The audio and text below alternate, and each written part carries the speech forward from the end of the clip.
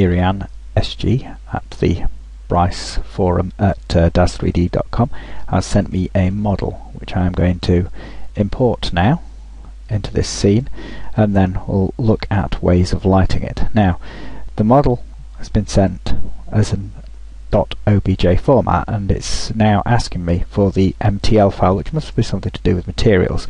Well, it isn't there, so I'm just going to cancel that, and it should load anyway, which it has. So there's this cube shape which has been made in Wings 3D, I gather, and what I'm going to do, I'll just land that on the ground, is duplicate this shape a bit.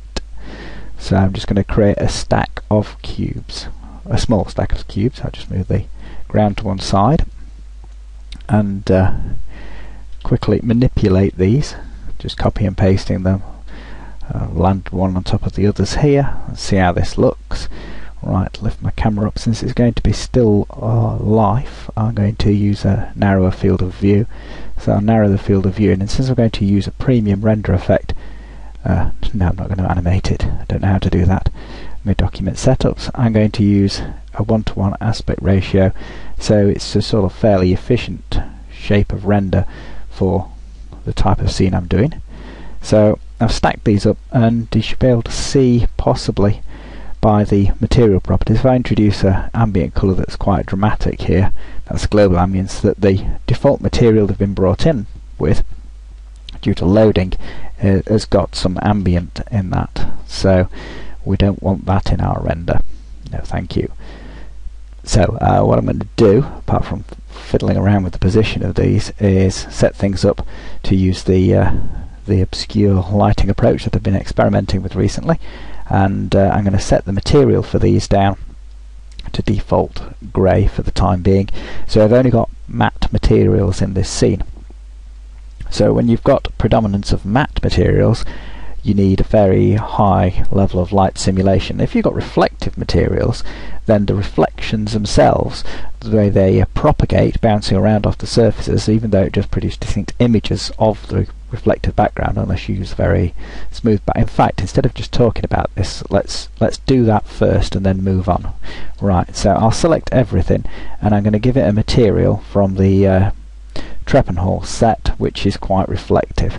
So it's somewhere in here I've got these materials stored. Here we go. Metals, this one, bright bronze colour, is a pretty reflective material, and into the Skylab image-based lighting, use HDRI image. I'm going to open Treppenhall 2 1280 pixel diameter light probe and just set it up so it's going to provide a reflection. Render in scene, turn the quality down. In fact, I'm going to set the specular and the HDRI effect to 0 so there's any reflection, and I'm going to re-enable the sun so we've got the specular highlight and some direct lighting. So here, purely through using reflection, you can see the render time is going to be quite short. You can create quite a good modelling effect, particularly once you've had your anti-alias pass, which is occurring now. Then it reduces a lot of the high frequency noise in this reflection. So by having reflective materials, you don't really need a very sophisticated lighting environment, because the reflection's taking care of providing us with information about the geometry that's not within the direct light. So that's the sort of the opposite example to the one I'm going to give you. So I'm going to do away with the reflection now, so I'll make the materials matte and you'll see the difference. So here we go, there's our reflection. Now it's a matte material. We've still got this highlight from the anisotropic specularity channel, and now see we've got large shadow regions where we've not got any information. And if we go one stage further after doing this, and I'm going to go into the Skylab and I'll just disable the sun, everything vanishes. Or if I just disable the diffuse, you can see what the result of the anisotropic effect is. So these highlights here and some of the scratches on this material that's been applied to the floor as well. So I've just applied the same material to everything. Back into the Skylab, swap these two round and just have the diffuse effect. You can see that, here we go, in this case we're losing lots of information and getting a very basic lighting environment. So what we want to do is improve on this setup. I'm going to disable the sun altogether. I'll just set those back up in case I want to use them later on. So we've got a completely black scene now, and set things up for more advanced lighting. So I'm going to use this backdrop add to sky in case I use any reflection later on. That's just, I may not do that. Light from inside, turn cast shadows off, make sure I've got some HDRI effect, use apply to light source, turn off true ambience optimization, so uncheck that and include the background.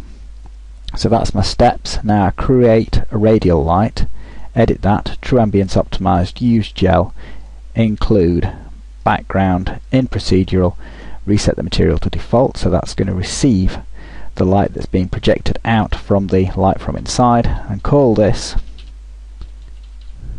background. Make sure you've got capital B there, it's not going to work. And then I'm going to scale that to encompass the entire scene. In the render options, premium effects, I'll turn it down to 4 rays per pixel for now, true ambience optimization, scattering correction, boost light, and maximum ray depth of 4. Now in theory, should have got some light in this scene now. So this is light that's coming through from the HDRI image here and being lit from the inside to the gel light that's then projecting it back in as true ambience light. Of course you don't get a true ambience preview in here, so if I turn off light from inside and stick it on exclude for the moment, I can now rotate this around and try and get some kind of feedback for where I'm putting my light sources. So here we go, let's have a look. I want something that's coming around from one side potentially, so there's quite a vast change in the distribution of lighting over the entire HDR image, and the way it gets sampled as well varies the lighting. So there we go, light from inside again, and include. Let's see what sort of light that's giving us. Probably not very bright, so I need to increase the level of lighting here. So I'll do that by increasing this effect. So I'll change that to 30, see what that gives us. There we go. So at the moment, because of the way that the HDRI image has been sampled, this is providing quite a predominant light from this edge, which should light the scene nicely. There's a bit of noise in this because we're only using 4 rays per pixel, but for the final render I'm going to increase that to more rays per pixel. So just increasing the lighting so we've got a nice range of contrast. I'd get to the point where it's on the brink of being burned out. So and have a look at the render time for this. So that's only in seconds, so what I need to do is I'll increase it to 64, and then you can look at the difference of applying various effects to it. So that's saying 6 minutes 40 for this render. Now I might want to try and have the anisotropic reflection, so if I enable the sun, that's going to give me some diffuse light, so I'll just lose the diffusion for now and see what effect just introducing the specularity has to the render time. So that's taken it up to over 8 minutes, so it's increased the render time but it hasn't doubled it, and you're getting a bit of a specular highlight on there, which adds to the overall material quality. So before it would have been quite matte, and now it's got this specularity on. So what would be interesting would be to have a range of different things, which if we provide the range through the material itself, then we can have some that haven't got specular, could have one with specular on, and we could have one that was reflective. And so what I'm going to do is I'll change the ground plane material to default grey. So we'll take that one out of the equation, so that gives a bit of contrast with the ground plane.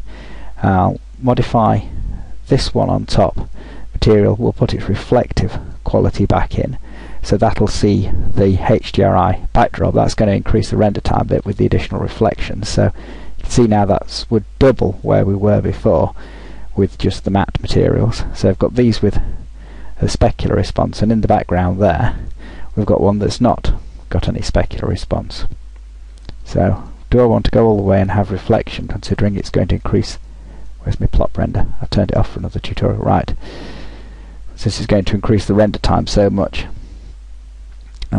Difficult decision, that. I think what I'm going to do is I'm going to abandon that idea and keep things simple. I'll knock the sun out of the equation and we'll just have the matte effect. Should be fairly interesting. I'll increase the lighting a little bit, and you've seen what options are available. Then you can see you've seen the impact on the render time. We'll just see how this one turns out. As if it's burning out the colour there. Eventually, if you get too much light, then it'll start to distort the colour response. You get the hue shift, which is covered in another tutorial anyway. So that looks to be a fair balance of light in that scene. It says it's 5 minutes. Let's turn it right up to 256 rays per pixel, and I'll give that a render, and we'll see what the noise situation is like at the end of that. I'll pause the video here. Here then is the completed render. That took about 21 minutes to render. So bearing in mind, if we'd introduced a reflection to this, it looked like it was about doubling the render time, so that would take another 20 minutes or so. So that would be 40 minutes to render. Because it didn't take very long to do so, I reset up the scene where we were just using regular mode, rendering and the reflections, and I think it took less than a minute to render. And I thought, well, one thing you could do, if you didn't want to go to the trouble of including reflection in this, is using another paint package. I'm using here PaintShop Pro. You could take your images, and I'll bring them both in. So if I copy one layer, so Control C copies that, Control L puts that in on another layer, you've got the option of combining these two images. So I mean, the combined render time is only 22 minutes or so, so better than 40 minutes. I know it's not as good as actually doing it in the render engine, because obviously the reflections then participate in the light distribution of the transience effect. You can have fun looking at different ways of combining them. So just looking at the different blending modes here, and in PaintShop Pro, let's scroll through these. Let's have a look at one. Sometimes soft light works. You have the option of controlling the amount of blending as well in each channel.